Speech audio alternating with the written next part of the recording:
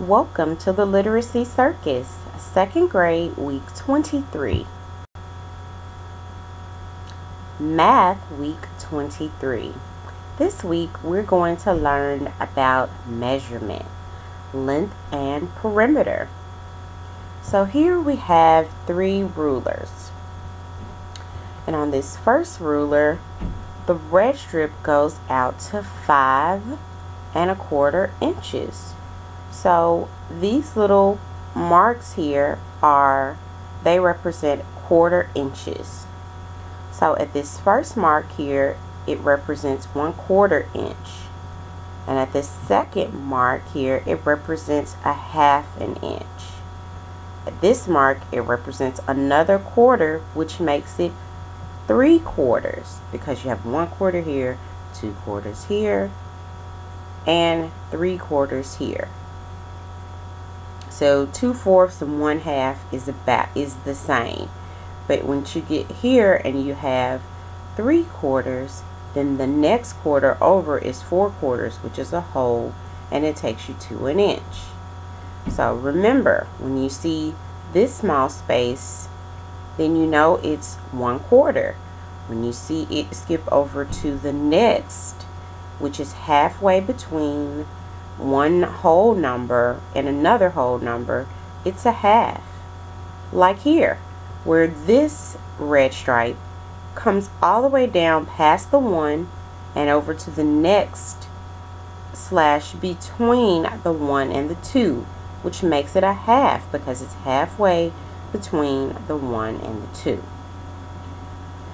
Or you may see a ruler that just has lines that are directly next to or on top of numbers, whole numbers. Well, you know, wherever that stripe comes to, it is that number that it lands on, which here it is 3. So this measurement of this red stripe would be 3 inches.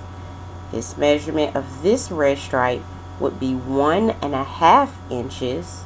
And this measurement of this red stripe would be 5¼ inch. Our next topic or set of length and perimeter problems will be these triangles. So if you have any shape like a triangle or a square and it has these measurements on each side, that tells you how long each side really is. So this side is 5 inches, this side is 3 inches, and this side is 4 inches. So to find out the perimeter or the length of this entire triangle, you can't lay it out flat, but you can add all of the measurements together to get the total measurement of the triangle. So we did this below. We added 4 inches plus 3 inches plus 5 inches.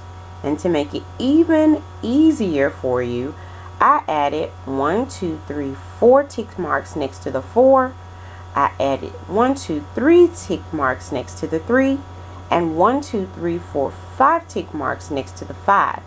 When we add them all up, we get 12. So the perimeter or the length of this triangle is 12 inches because each side equaled a different amount of inches to give you the total number of inches in all. This triangle measures 4 feet, 5 feet, and then another 5 feet across the top. So we did the same thing here. We're going to add each of the sides to get the entire perimeter for the triangle. 4 plus 5 plus 5 equals 14 feet. So the perimeter of this triangle is 14 feet. Then our last one had equal sides.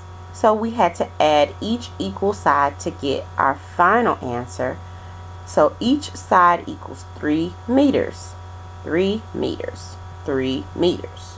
So we add each of the 3's together and we get 9 meters. So the perimeter of this triangle is 9 meters. I hope you enjoyed this video. I have included links in the section below of worksheets that are identical to the problems that I've solved here today. I hope you subscribe, and I hope you have a great week. Goodbye.